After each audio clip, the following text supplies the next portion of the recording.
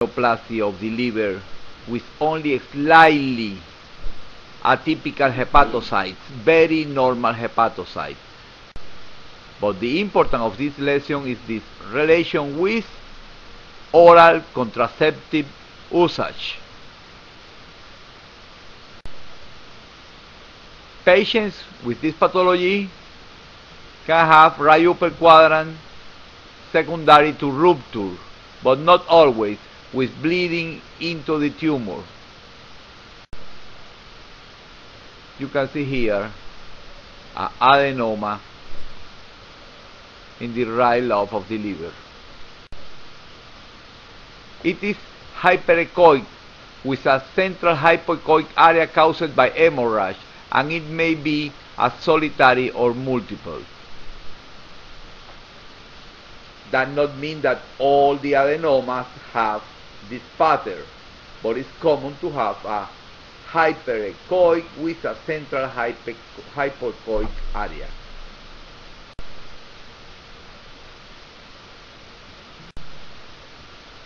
Hepatic cystadenoma. This is a rare neoplasm in middle-aged woman, and this is not something that you are going to see a lot of times. Focal nodular hyperplasia is very important. It's benign and is the second most common benign liver mass after hemangioma. And this is for that focal nodular hyperplasia that is a little different with normal liver parenchyma. In general, the lesions are isoechoic. The patient is asymptomatic, but sometimes are very big and produce compression of other normal structures like vena porta. Sometimes there are more than mass.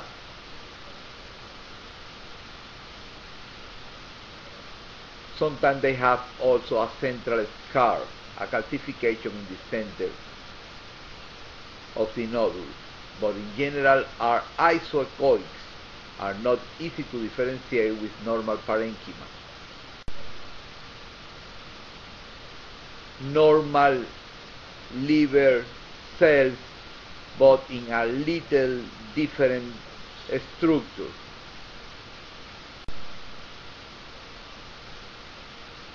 Hypoechoic to isoechoic.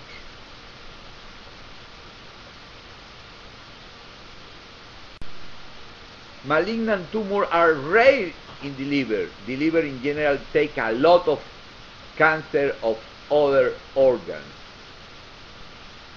The most common is the hepatocellular carcinoma, and is also a cancer related with cirrhotic liver. In other words, alcoholic cirrhosis, or sometimes also chronic hepatitis. Symptoms include general nausea, vomiting, fatigue, weight loss, and hepatomegaly.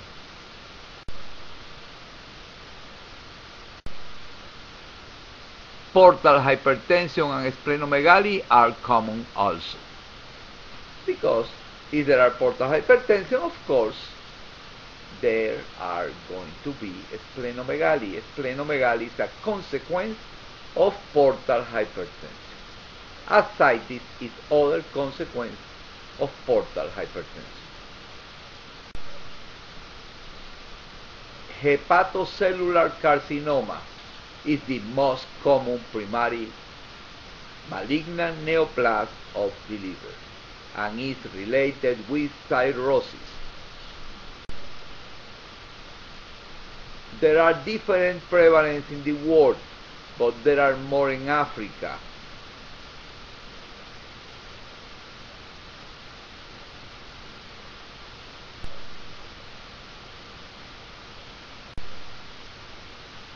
There are more of this cancer in Africa.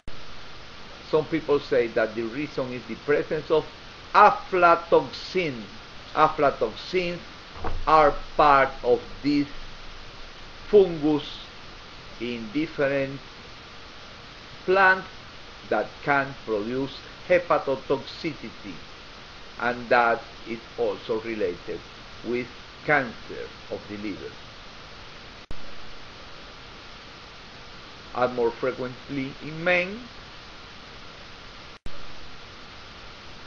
Clinical, the patient with hepatocellular carcinoma present with cirrhosis, palpable mass, hepatomegaly, appetite disorder, fever, jaundice is other thing that can be the person with a lot of signs and symptoms related with liver functions. The carcinoma can be different, can be three patterns. One is solitary, massive tumor, multiples, and other are diffuse, infiltrative masses.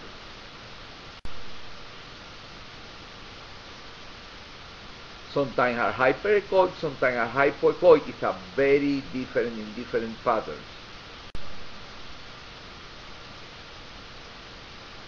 This carcinoma is very invasive, and that produces Budd-Chiari syndrome, but not because a clot in the hepatic veins, because Budd-Chiari syndrome is the obstruction of the hepatic veins, and one cause can be the hepatocellular carcinoma. Isoechoic sometimes can be encapsulated, and sometimes is total diffuse inside the parenchyma. The parenchyma becomes very inhomogeneous, and sometimes this is very similar than metastasis of cancer of other organs. The last pattern is the combination of the lobe and infiltration.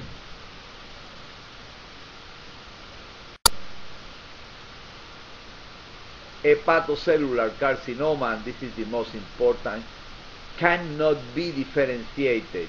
This is the function of the biopsy. You cannot say by ultrasound a cancer of the liver is a original cancer of the liver tissue or is a metastasis of other organs. Metastatic disease is the most common cancers in the liver. It's the most common neoplastic involvement of the liver is metastatic. The other, the primary cancer, are not more common than metastatic disease. You can see here a liver with a few nodules